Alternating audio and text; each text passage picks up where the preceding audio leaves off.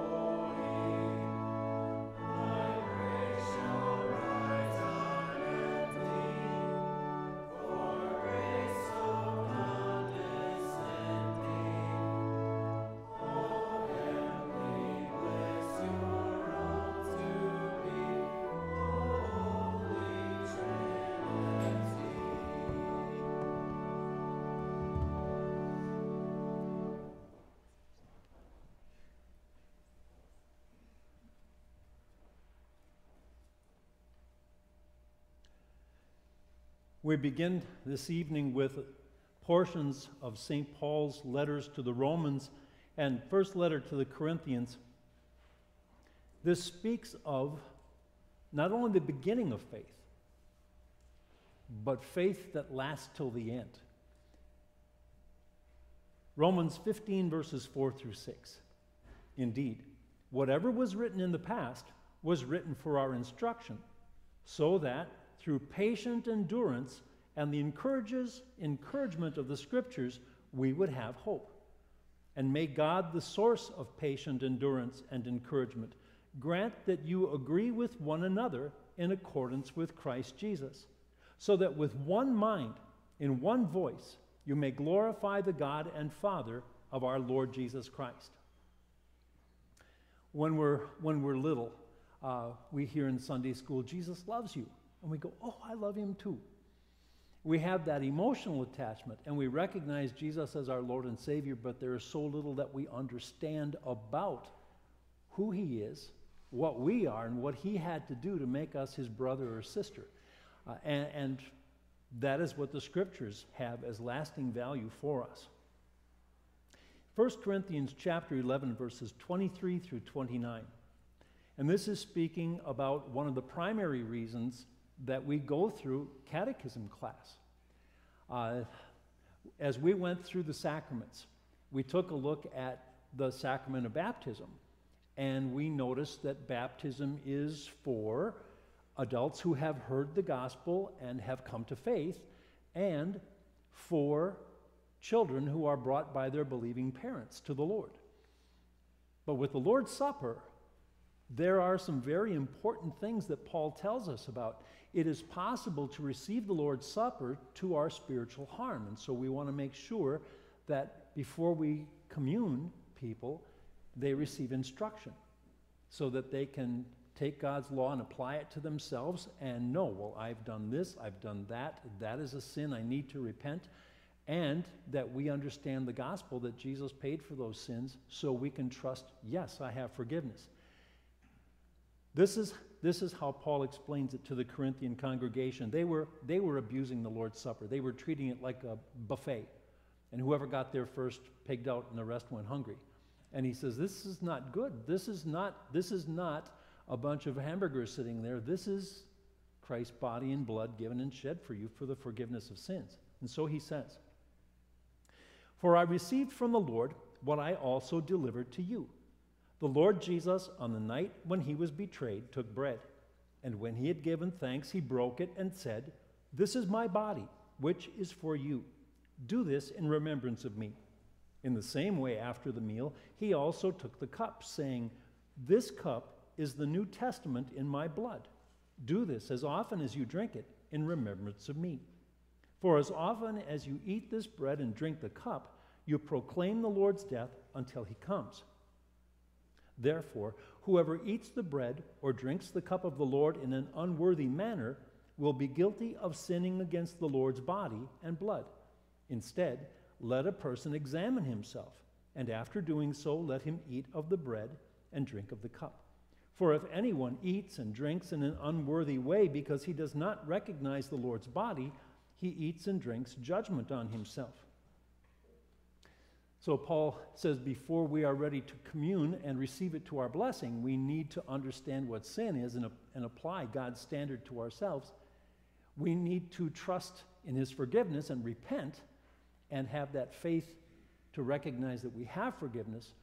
And we need to recognize that this is not just a symbol, but that Jesus' true body and blood are really there because our Almighty God, who said, when the Father said, let there be light, made it so.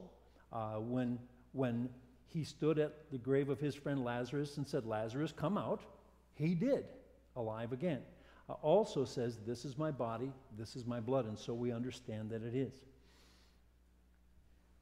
We hear from Psalm 25. The heading for this psalm in the Evangelical Heritage Version is, Teach me your ways.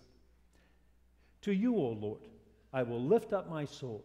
In you I have trusted, O my God. Do not let me be put to shame.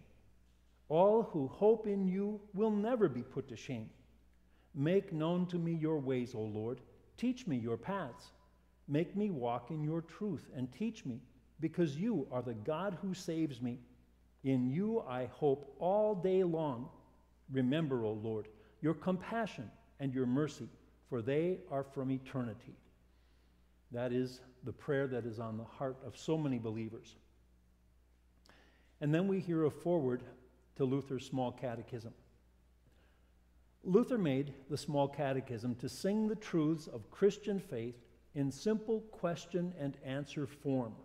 That's what the word catechism means. On the surface, Luther's catechism resembles other such works prepared during, before, and after the Protestant Reformation, but inwardly it stands in a class by itself. Its uniqueness is best seen in the purpose for which Luther wrote it. He announced his aim at the beginning of each part of the catechism. As the head of the family, should teach it in the simplest way to those in the household. This is something that is a reminder for us as Christian parents to bring up your children in the training and instruction of the Lord. Sunday school teachers, vacation Bible school teachers, and pastor are enlisted to help. Thus, Luther wanted his catechism to be more than a teaching instrument in school and to serve a wider audience than children before confirmation age. Luther's Small Catechism speaks to teenagers, to young adults, to the middle-aged, and the elderly as well. It was made above all to serve the Christian family in the Christian home. It was made for conversation between the God-appointed head of the family and the rest of the household, that father and mother use it to share their Christian faith with their children. Luther intended his catechism to be the Christian's companion for confessing, for praying, and for singing throughout life. Among the distractions of the world, let us use the Small Catechism as Luther wrote it. Let it find its natural home in our daily life and conversation, at family devotion, and at the bedside.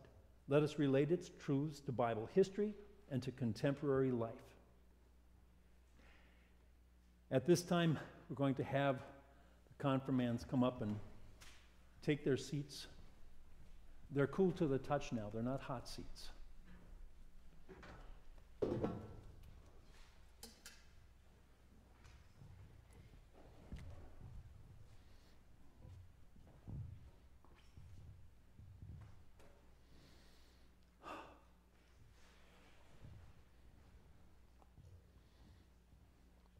Good evening.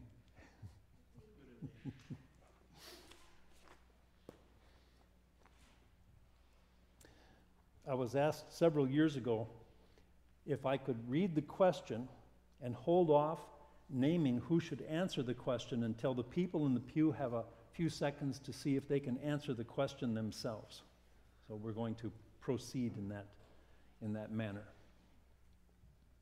Explain briefly why Martin Luther is important to us. Greta. Martin Luther is important to us because God used him to uncover the gospel again, and he was bold to preach and teach the gospel through the many threats he received. For what reason did Luther write the Small Catechism? Colton. He wrote the Small Catechism to explain in a very condensed form to young adults and to kids how and the teachings of the Bible. What can we know about God from nature? Ben. The complexity and diversity of nature shows that there is an all-powerful, almighty God that created the earth. What can we know about God from our conscience? Hadley. We know from our conscience that God is holy and we are sinful and we deserve punishment. Why is the Bible so valuable to us? Greta. The Bible is valuable to us because it tells us what our nature and conscience can't, that God sent Jesus to save us, and that we have eternal life in heaven if we believe. What are the two main teachings of the Bible? Hadley. The two main teachings run through the New Testament, Old Testament, and they are the law and gospel. How would you describe them? How would you describe the law and gospel? Ben. The law shows us our sins and our need for a Savior, and the gospel shows us our Savior through Jesus Christ. Please name and define the first use of the law.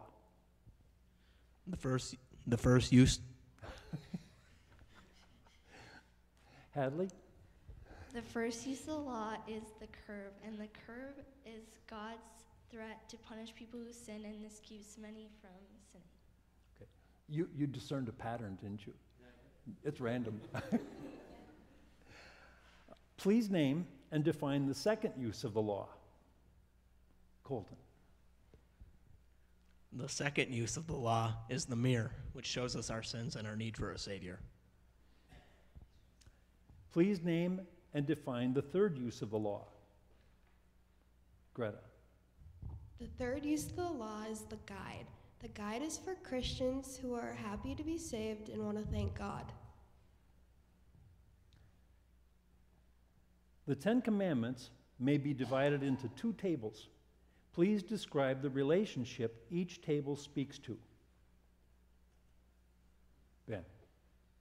The first table is commandments 1 through 3, and they show our relationship between us and God. And the second table is commandments 4 through 10, and they show our relationship between us and our neighbor. We talked about two types of sin. And the question whether we sin by omission, doing what is forbidden, or failing to do what is commanded, I should say, or commission, doing what is forbidden, what do we deserve? Colton. Whether we sin by commission or omission, we deserve eternal death and damnation. Why do we, as Christians, want to keep God's commandments? Ben.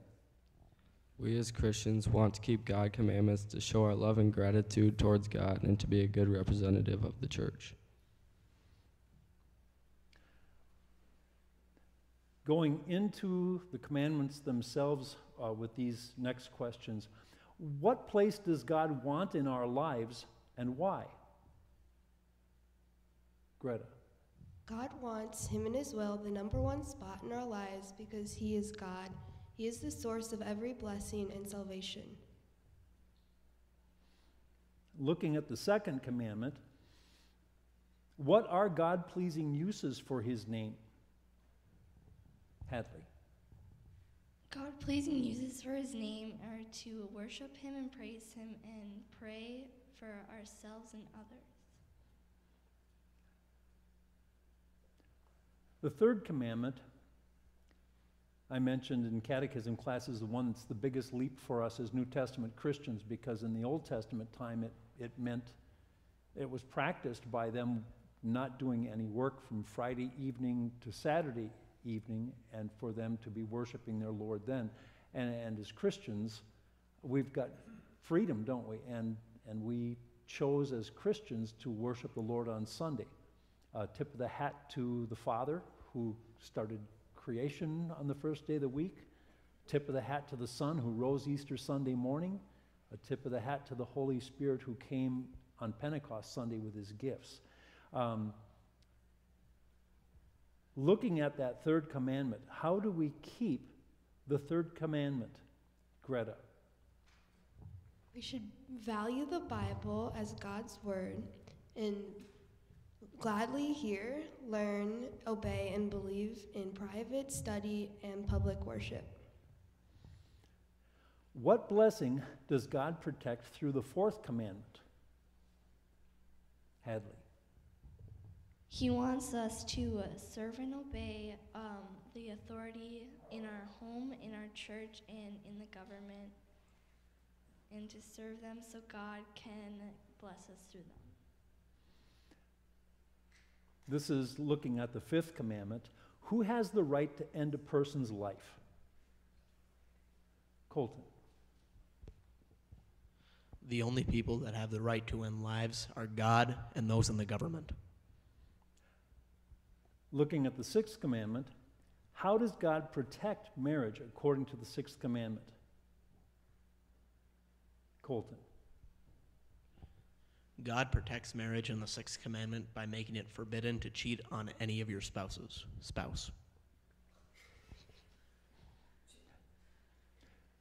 What gift does God protect through the seventh commandment? Ben. God protects the gift of the possessions that we worked hard for and the possessions that he has given us. Looking at the eighth commandment, why is it so important to help our neighbor protect their good name? Hadley. It is important because their reputation can be easily ruined and they need a good reputation to live and work among others. Why do we refer to the 9th and 10th commandments that say, you shall not covet? Why do we refer to coveting as a springboard sin? Ben. We refer to coveting as a springboard sin because it can lead to a lot of other sins. We saw examples in Scripture, Naboth's vineyard as a prime example, didn't we? Explain what a creed is. Now we're looking at the Apostles' Creed.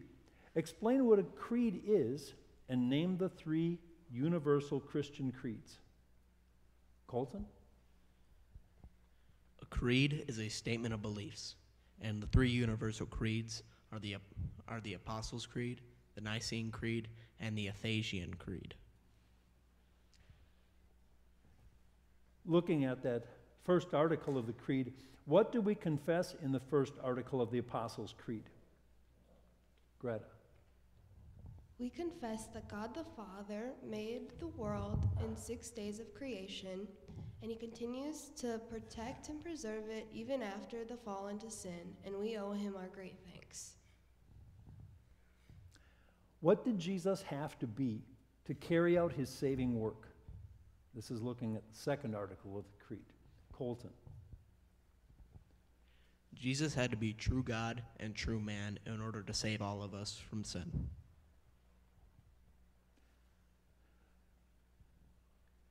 Looking at the third article of the Creed, through what does the Holy Spirit come to call us to faith, enlighten us, sanctify us, and keep us in saving faith? Greta? He comes through the means of grace, the gospel and the word and sacrament. Going on to the sacraments, we have the question, what are the 3 features that describe a sacrament? Hadley? It has to be instituted by Christ. There has to be an earthly element that brings us forgiveness of sins, and he gives us the sacrament to benefit us. What sacraments or holy acts did God give us? Ben? God gave us the sacrament of holy baptism and the sacrament of Holy Communion. Okay. What does baptism do for us? Greta? It gives us forgiveness of sins, delivers us from death and the devil, and gives us eternal life in heaven if we believe. Shifting to the sacrament of Holy Communion or the Lord's Supper, the question, what blessings are there for those who are properly prepared?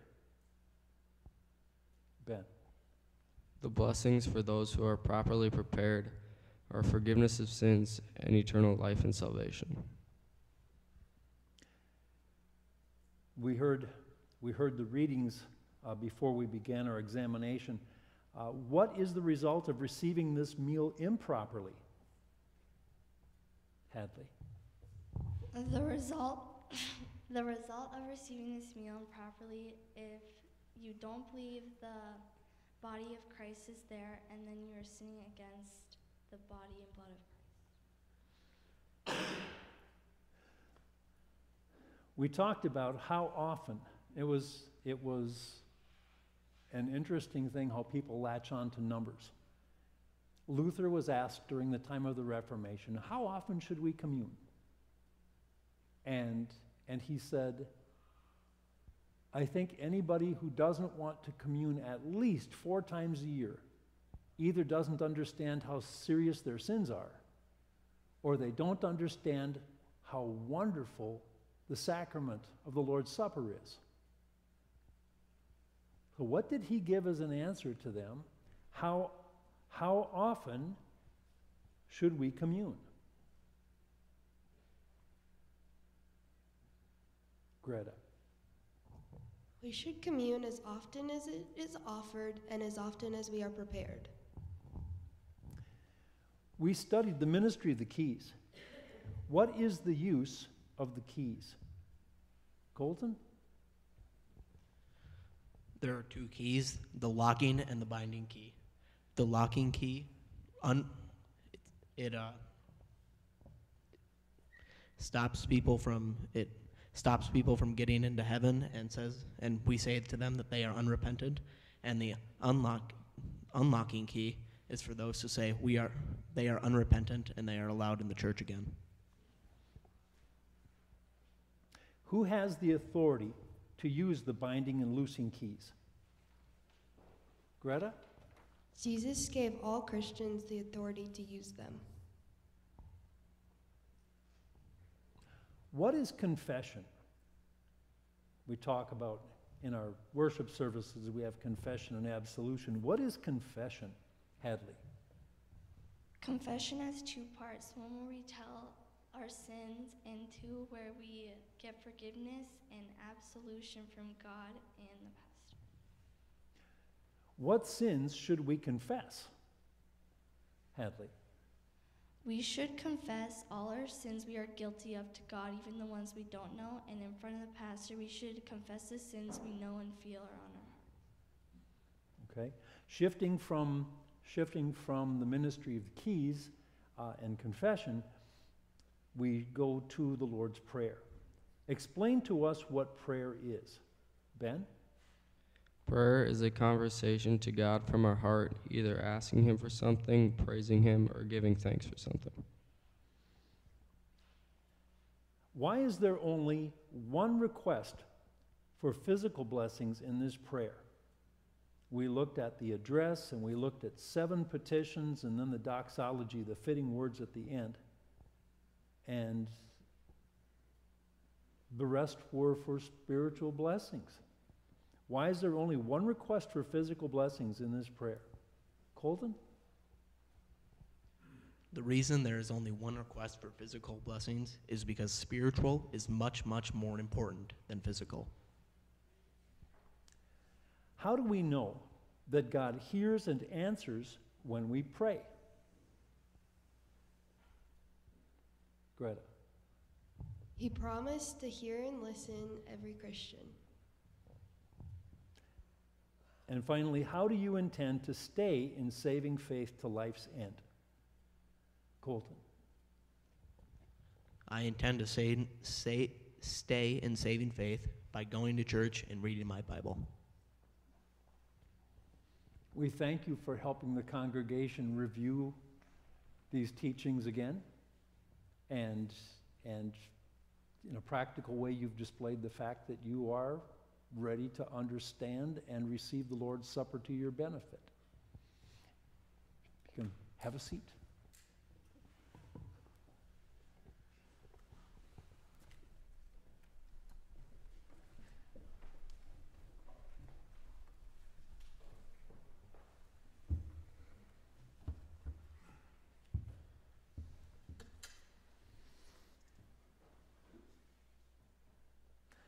We pray. Heavenly Father, you have gathered people of all ages into the communion of saints. Tonight we thank you especially for the gift of young people to your church. We come before you and ask that you keep them in your care.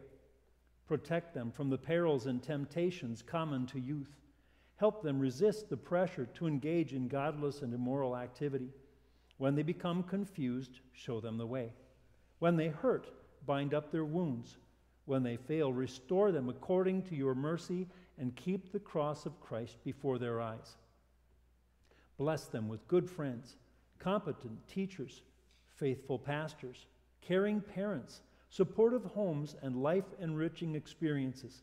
According to your wisdom, spare them the perils of unexpected tragedy, severe illness, violent crime, a broken home, or an untimely death. Be with our children as they continue to mature. Teach them the value of honest labor and faithful stewardship. Guide and direct them as they prepare for their life's vocations. Remind them that their highest joy is found in using talents and abilities in service to you. Hear us, Lord, as we bring you our private petitions.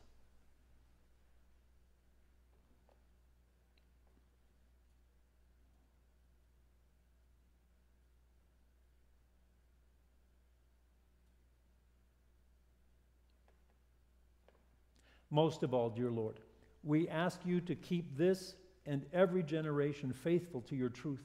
Strengthen believers through regular use of word and sacrament. Open our mouths to share the gospel with friends and acquaintances, that each new generation may know the praiseworthy deeds of the Lord. Amen. Now the grace of our Lord Jesus Christ and the love of God and the fellowship of the Holy Spirit be with you all. Amen.